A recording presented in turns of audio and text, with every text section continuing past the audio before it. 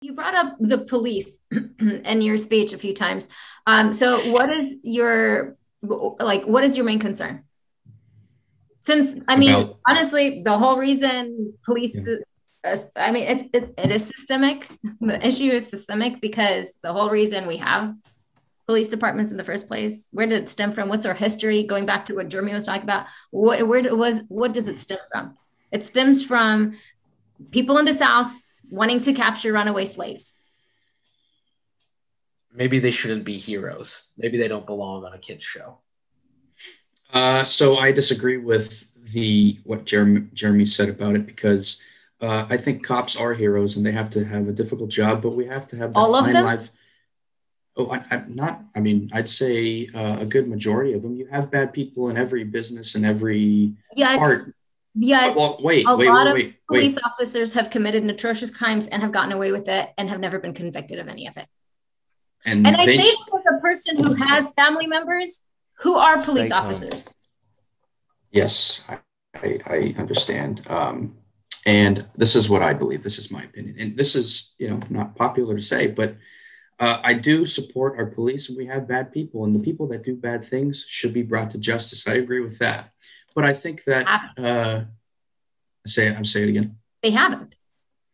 Well, I agree with you on that point of they should, right? Okay, so what is your And bottom line point? You're saying police officers should be revered, viewed as heroes. They I belong think on it's TV shows with children Let that me I think they children finish. are watch. heroes in a sense because they come to your need and they come and help you, and they have a problem just like every other business, but we should fix that. It's But I not think they're business. heroes. Well, I they're think a that's the problem, program. is looking at it as a business. Let Because they're him actually finish. supposed to protect and serve the people, They not do kill them. protect us. Who do we call when we're in trouble and someone has a knife or a gun? We I call wouldn't the call the police. police. Why wouldn't you call the police? Bullshit. I don't trust them. My life's Why? in more Who would danger you call? in their presence. Professor, who would you call? I wouldn't call anybody.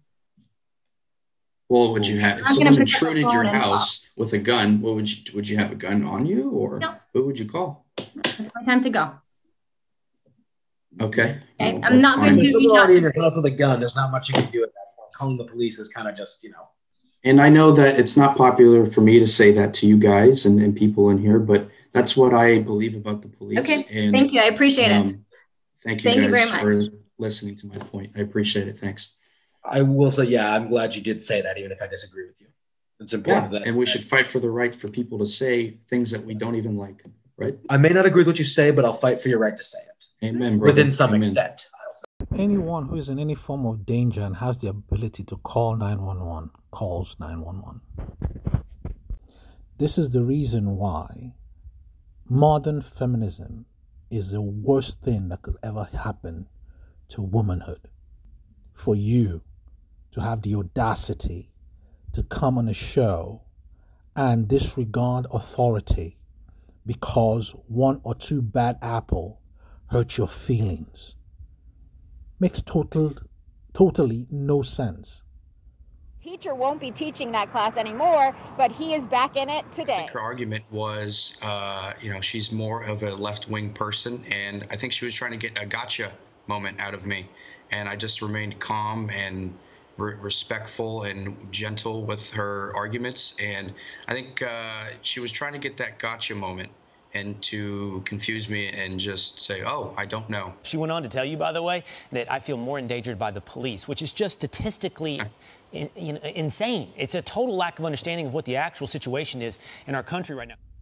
For her to even respond to the student, a professor responding to a student saying, oh, it does not matter, even if I'm at gunpoint, it's fine, it's my time to go.